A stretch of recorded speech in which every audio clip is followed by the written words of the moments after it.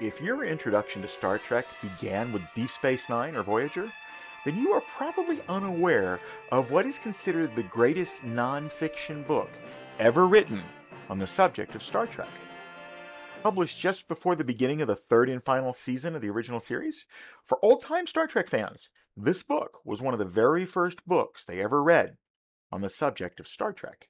The book on how to write for TV, the complete story of how the USS Enterprise was designed, the original concept behind the show, backgrounds for the characters, the whole authentic history.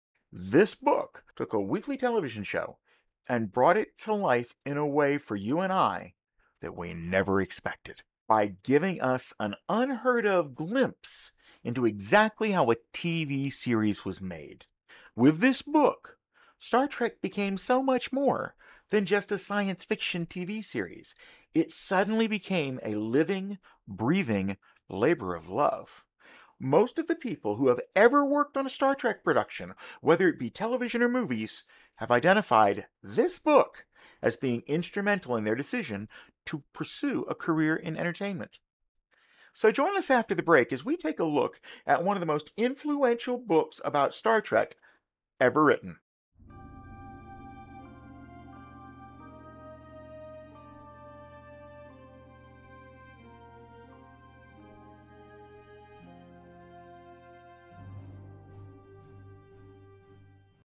Now step back in time with me, if you will. The year is 1968. The top song of the year is I Heard It Through the Grapevine.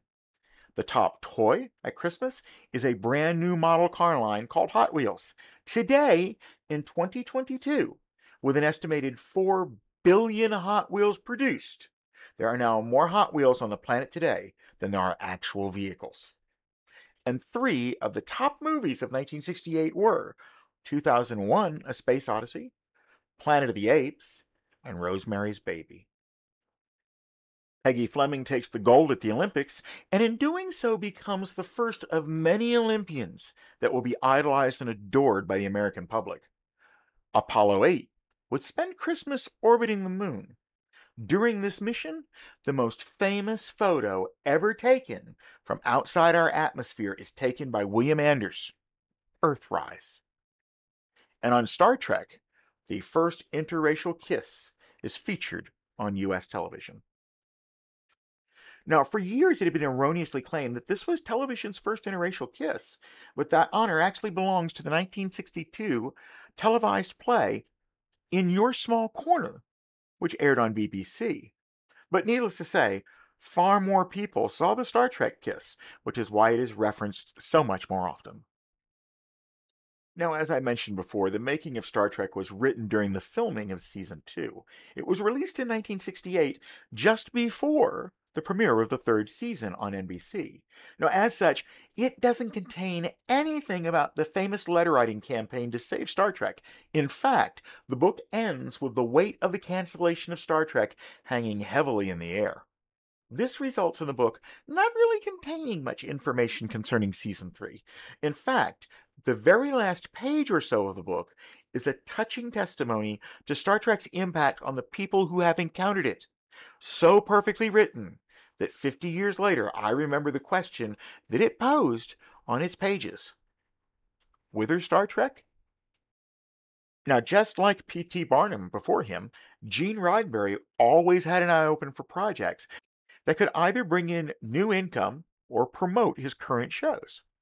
Stephen Poe, who Gene had met as a result of Poe representing AMT in their negotiations with Desilu over model kits, had suggested writing a book about Gene's quest to create the series, sell it to a network, and then manage its production.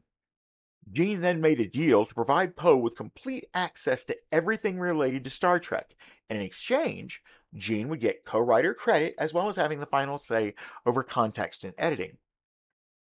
Now, as it turned out, Gene never responded to a single request for feedback while the book was being written. He did, however, make a half-hearted attempt at the last minute to edit some of the book, but the net results were that Poe did 100% of the work and got 50% of the royalties. Now, I was about 8 years old when I discovered this book in one of my school's annual scholastics book fairs. Now, if you take into consideration that I grew up in a backwoods area in Virginia, think Walton's Mountain, it's a testimony at just how successful this book was that it could even be found in small towns like mine. Now, I had previously already discovered the James Blish adaptations to the actual episodes. I keenly remember watching each month, looking to see if a new one would come out. This book said Star Trek, so I got my folks to buy it for me.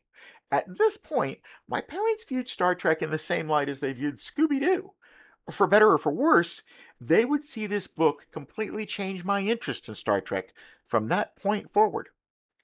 And boy, did it ever. Now, this book has been recognized over and over again by famous people who cite it as their inspiration for working in entertainment. Here you see a few quotes from various Star Trek professionals: Mike Okuda, Ronald D. Moore, Mark Altman, all referencing the fact that this book was inspirational for them in getting started in the business. As for the statistics, it is the most reprinted Star Trek book ever. It was reprinted 33 times through 1993. However, it has not been reprinted again for almost 3 decades.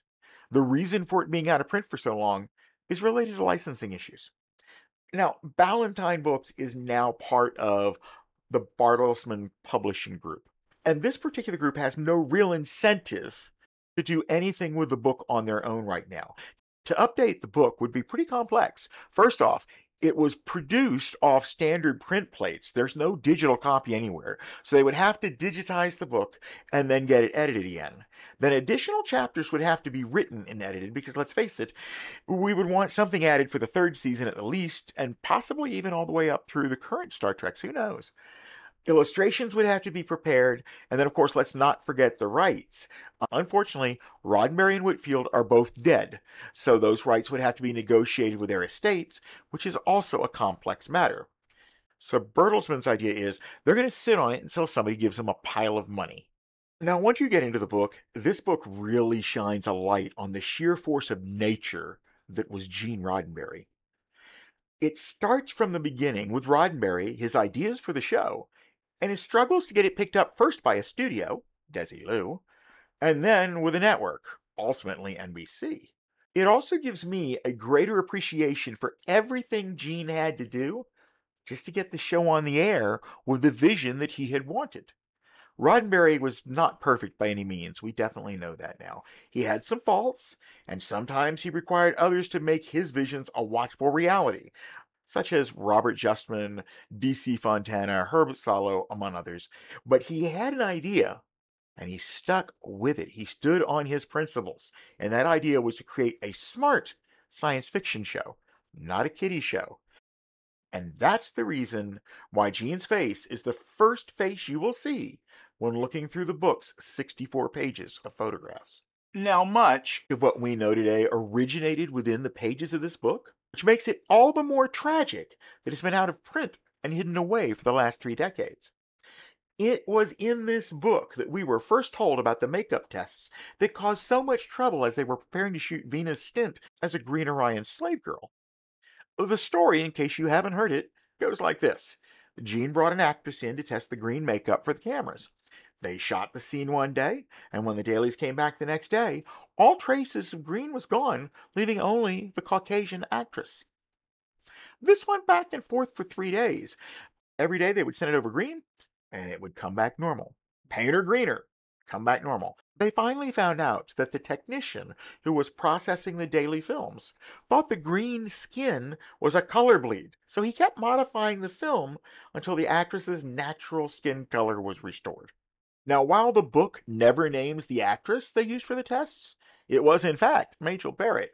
Here you can see one of the test shots. It is also the very first time that we see the early sketches that Matt Jeffries did while designing the Enterprise. The sketches are provided with a story that is often incorrectly repeated among Star Trek fans, namely that the original design that Matt had for the Enterprise was to have it upside down, kind of like the version you see right here.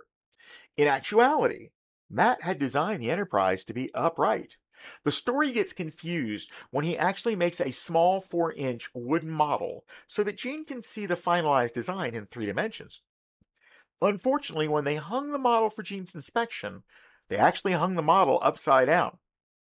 Someone actually remarked that they liked the way this looked, and Matt quickly jumped in to explain that the model is actually, in fact, going to be upright with the saucer on top. However, the book would cause another major misconception about the 11-foot shooting model.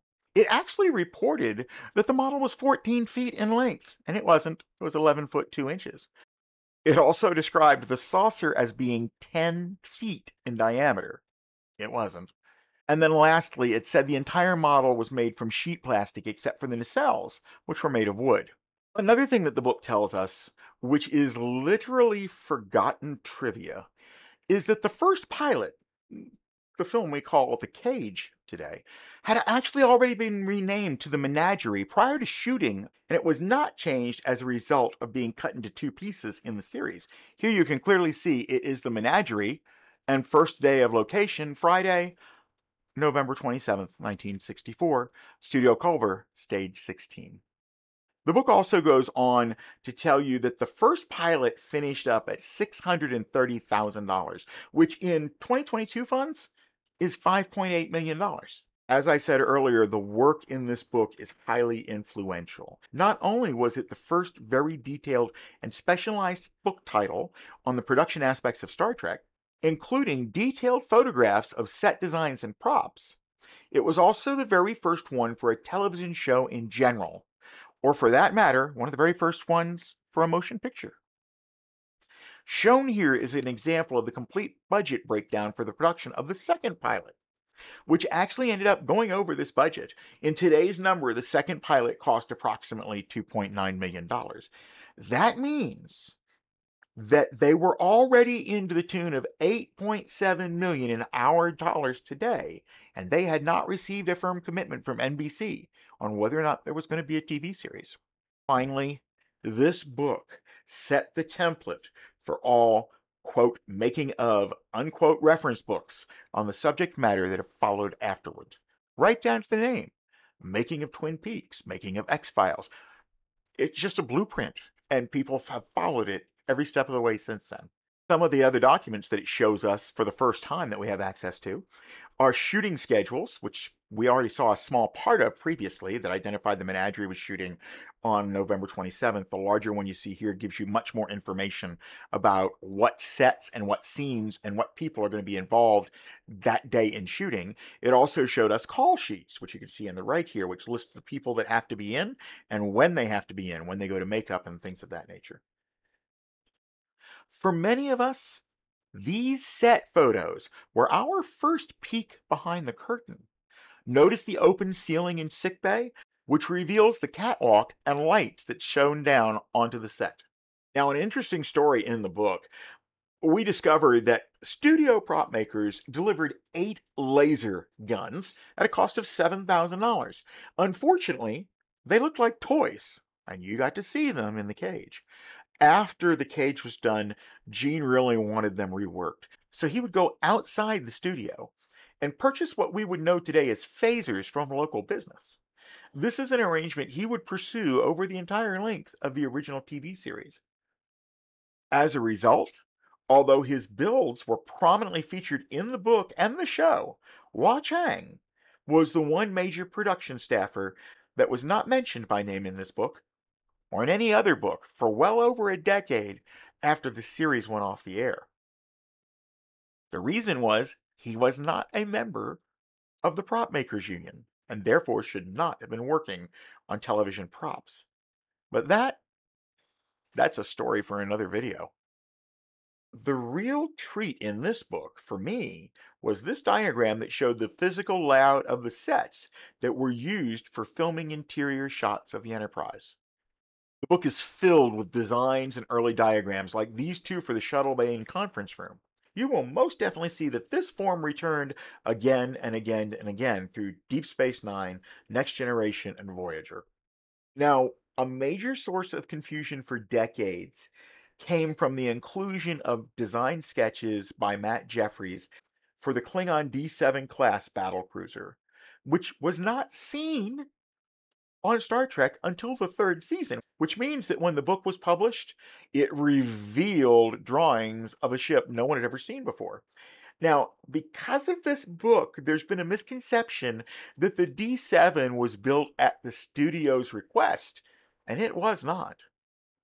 As it turns out, Jeffries designed the ship exclusively for AMT, who eagerly wanted to do another model because the Enterprise was doing really, really well.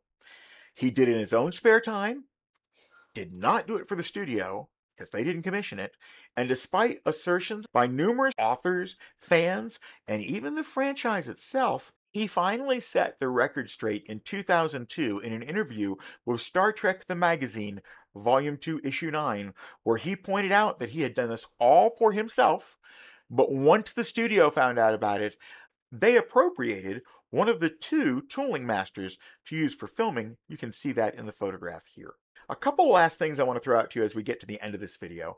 The book actually told us that the Enterprise had a, quote, entertainment center, unquote, that would be a three-dimensional room that you would be in and the story would take place all around you. They referred to it as a sophisticated extension of holography. Okay, we know that budget would not allow that in the 1960s. It first did show up, though, in the animated series in the early 70s. And of course, the holodeck became just as big a star as the transporters did when it was introduced in The Next Generation. Another thing that it tells us is that the pilots were not shot on the famous Stage 9 on Gower Street. Instead, they were filmed on the Culver City lot, and after the pilots were done, they had to completely disassemble them, move them, and then reassemble them in their new home, where they would stay for decades.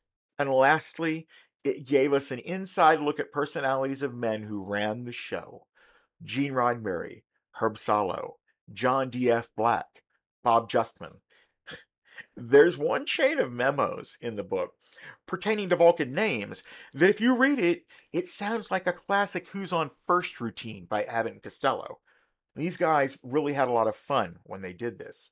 However, I cannot move on from this video without pointing out a quote that Gene Roddenberry had very prominently in this book. And he said, "No matter how many times NASA describes the outfit of the future, it always ended up sounding like long underwear." This photo showing us the recreation deck from Star Trek the Motion Picture shows us what irony really looks like. Okay, it looks like we've reached the end of another one of our videos, and I really want to thank you for spending time with us today as we went over our subject. Please be sure to check out the other popular videos that we have on our channel, and until next time, live long and prosper.